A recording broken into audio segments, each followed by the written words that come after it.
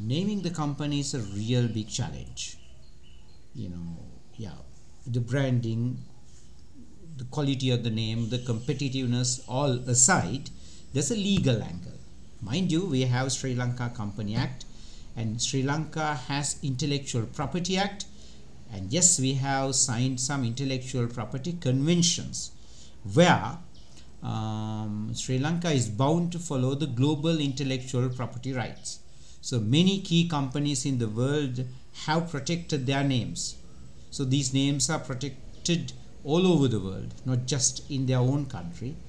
A company based in Sri Lanka also has the same protection. So there's this tendency to kind of name a company closer to an existing company, so we have to be careful there. Okay, if our name is too close for comfort for an existing company, they can take passing off action.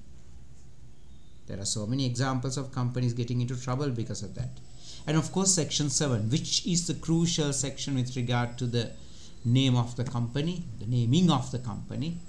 Remember, we cannot use the word Sri Lanka, national or state easily unless it's specific permission, and we cannot show any connection to the government.